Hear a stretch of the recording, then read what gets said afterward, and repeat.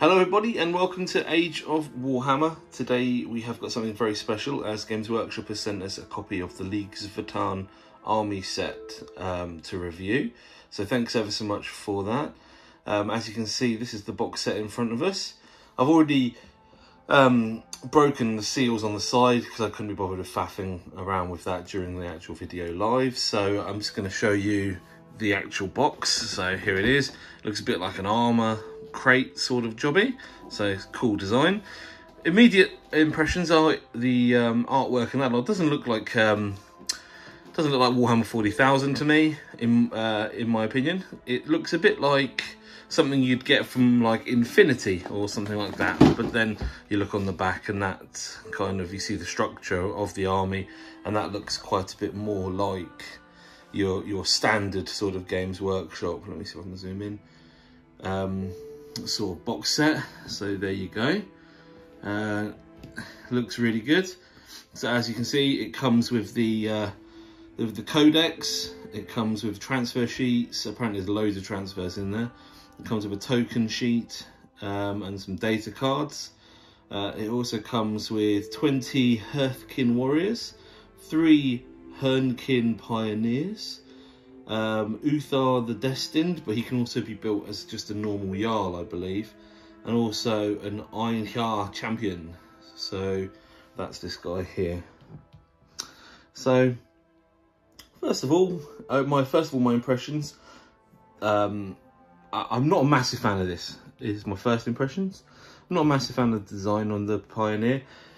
It looks good. I think it'd look better as a buggy with tracks and stuff like that, or with wheels, but that's just me. I just don't like the way that everything's gone kind of hover. Second of all, the structure of the box I think is good because you get 2 troops, a fast attack, I presume an elite, and a leader. So that's quite cool. That's not too bad. And I think they actually mentioned the other day that this will actually be the equivalent of like a combat patrol. I guess the final thing really to talk about before we go into the box is the actual overall aesthetic. To me, they're not squats. I've been in the hobby for around 30 years, and they don't feel like squats to me. They feel like a new type of Space Marine almost. I mean, they have bolters. I know squats used to back in the day, and I understand that, but they just, I don't know, something about them just screams Space Marine to me. And I know they've got they've used the same sort of STCs and whatever else, but it just, I don't know, I think it would have been cool if they'd have just gone down the actual dwarf miner route. I've not read all of the fluff yet, but I understand that they're clones and stuff like that, and a lot of them are actually robots. So I mean, these ones here are robots, artificial intelligence. So yeah, no, there's a few decisions I think that they've modernised it, and it's not the way that I would have gone. And I think that some people who are fans of the original squats would potentially be disappointed too. So that's just my first overall opinion of the Force and of the designs. But yeah, so that's it. So let's get this open then, and then what I'm going to do is I'm going to get the sprues out, and we're going to have a closer look at them. So there we go.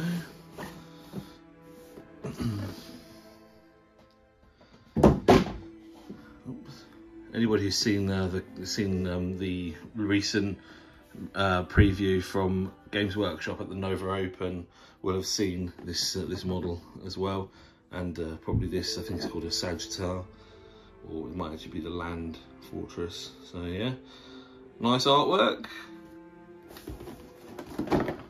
And as I said, I've already done this, so it made it easier to get into, but I've not actually looked inside yet. So, oh dear, wowzers. So there's all the sprues. A lot of sprues, as you can see. So nice big hefty set. We've already seen the contents. Nice structure of an army. There's the Pioneer. But we'll look into all of those properly in a minute. We'll get a better backdrop. Nice piece of artwork. You could always frame these, but most of them come in with slight damage to them, so you probably couldn't. But there we go, nice bits of artwork. Probably fix them and put them in a frame. Ooh, there's the cards. So yeah, you've got your data cards.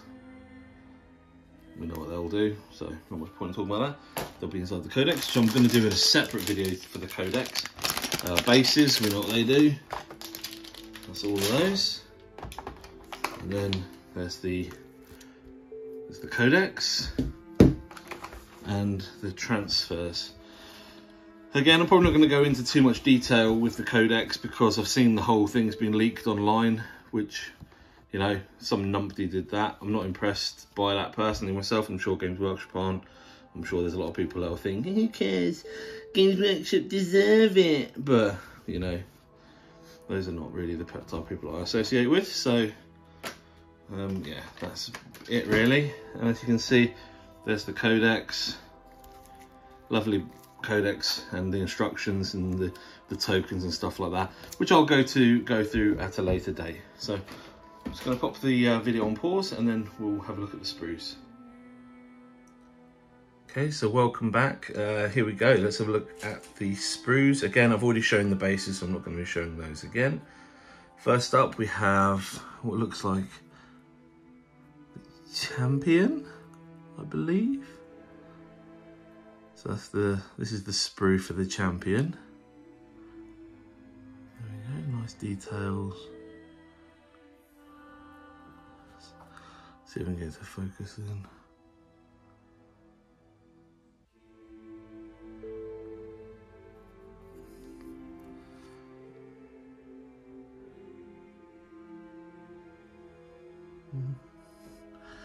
There we go, I think that's focused a little bit.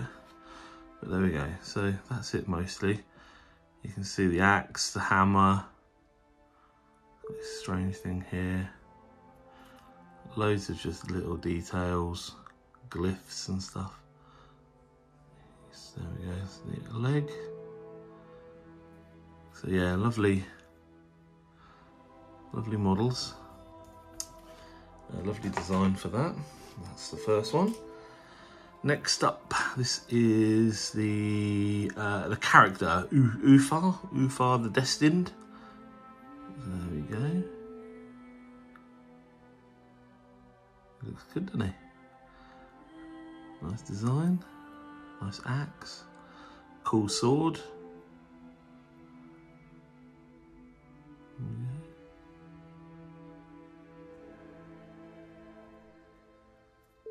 Lovely, really nice. Again, the other side. There's his head.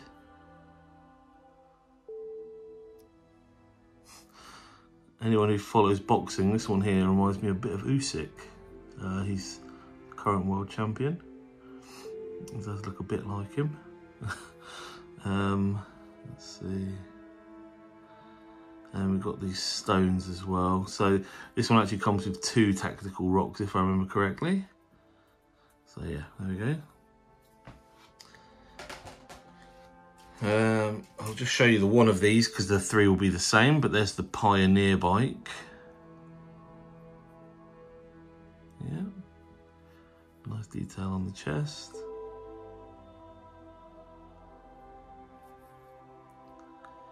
Okay, so some traditional looking sort of hover mechanic. Yeah, really nice.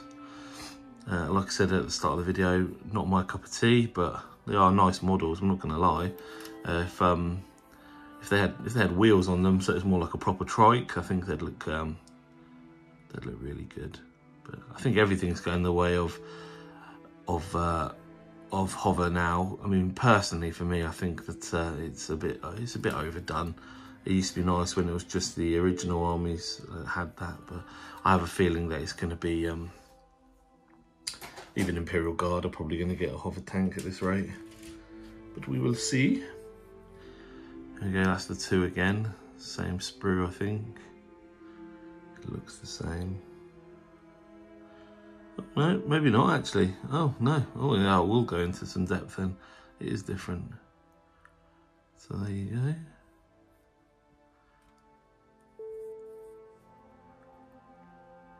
Nice pickaxe.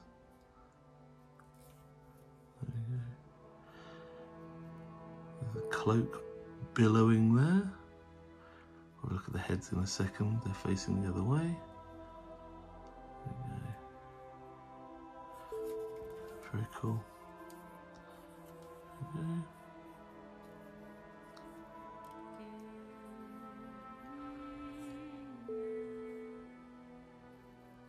Heads always seem to be facing the other way. Oh no, it is facing this way. You just can't really make it out very well, but there you go. So yeah, cool. That's the trikes, I think they're called. And then what we've got is 2 sets of the same here. They're both the same sprue, so we'll go through one in depth. These are the Hearthkin, however you pronounce it. A couple of nice heads up there.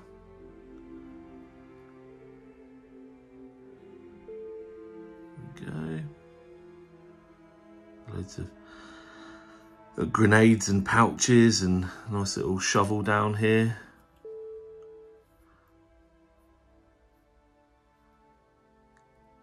Okay. Power fist sort of thing. Okay. Nice axe again. I like that they've traditional dwarf. They've kind of got a little bit of Norse iconography on them as well. So they're pretty good.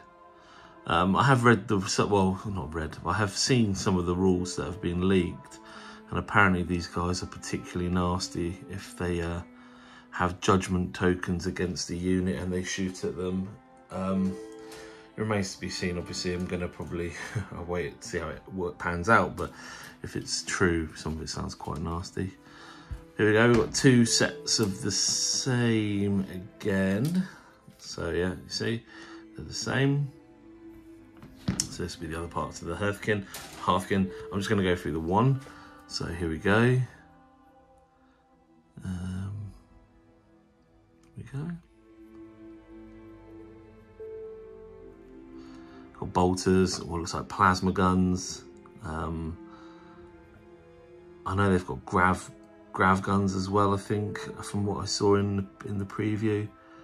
So yeah, they've got all sorts of really cool equipment, and there's definitely some nods to like Gravis armor and stuff. I mean, look at the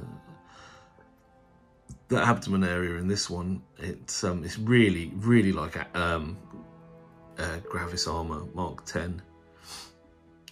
But yeah, it's it's a nod to the STC thing, I guess. So there we go. Pickaxes at the top and gentle nods to the mining and dwarf sides of things. So yeah, I mean the ideas are there.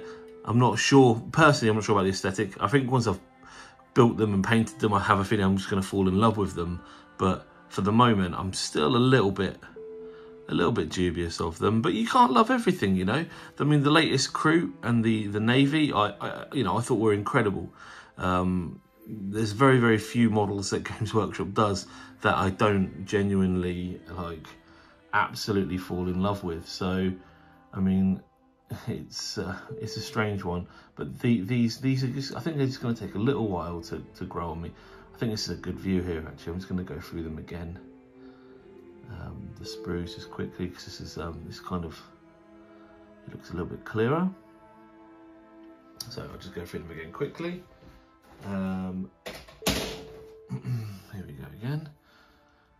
Really nice. Yeah. Bikes.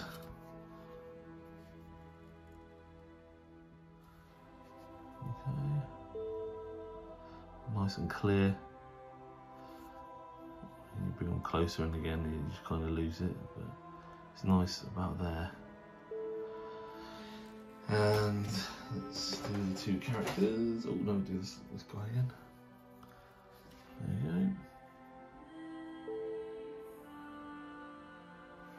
Very cool.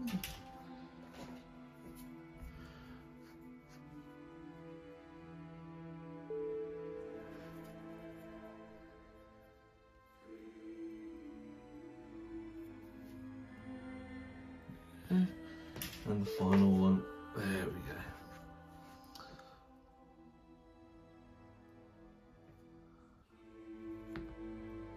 That's rare, isn't it?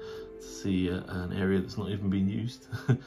They're so good at making the sprues now that you don't really see stuff like that. But really cool. Yeah. No, I mean, I'm looking at them now and I can actually feel myself really looking forward to getting into them. I think I'm going to do them like a nice metallic orange colour. But yeah, I think they look cool. They are good. They are good. So yeah, that's it really. That's the end of our preview. So what are your thoughts of them then? Be interested to see below. I'm not sure whether these are going to be a hit as an army or whether they'll be a bit of a miss as an army. So it'd be interesting to see how they do. I know it's something that people have wanted back for such a long time. They've wanted the squats, but then it's one of those cases of, you know, what's the phrase? Be careful of what you wish for, because we wanted squats for ages, and I'm not sure what we've got is what was requested, but it is kind of an evolution of the originals. So yeah, it's one of those, isn't it? You know, I mean, the artwork, I love this. This guy looks great, and I think if it was a bit more like that, like a bit low tech, nice jackets and stuff like that, I think I'd be really, really sold on it. But the way it is, I'm just kind of not quite falling in love with it, but I do see that they are quite cool. And I mean, this guy here as well, like, I don't know, it's just a Space Marine to me, really. It just looks like a Space Marine. But they are cool, really cool. Very interested in seeing if there's going to be much more coming out in the future. I mean, we've seen the rest of the range for this wave is coming soon, but we'll have to see. So yeah, what do you think of the army? You know, am I being unnecessarily critical? Do you think that these are lovely and they are actually more tied into the original than I'm probably letting on, or do you agree that maybe they are slightly further away from Games Workshop Warhammer 40,000 aesthetic? So yeah, what do you think? Is this an army that you're interested in? Is this an army you're going to be doing? Let us know in the comments below. And yeah, please like and subscribe. It really helps us to get more views, reach more people, and it's, you know, the channel's still quite young, and we are building. We've got some very cool campaigns coming up soon. Again, if you'd like to, you know, maybe you'd like to let us know which system you'd be most interested to watch a campaign in, because we've got Warcry, Necromunda, Warhammer 40,000. It'd be really interesting to see what our viewer base would like to see more content of, because we have loads. It's just finding out which would kind of reach the audience we have. So yeah. Brilliant. Well, again, thanks for watching. Drop us a comment, like and subscribe, and we'll see you in the next video. So until then, please stay fluffy.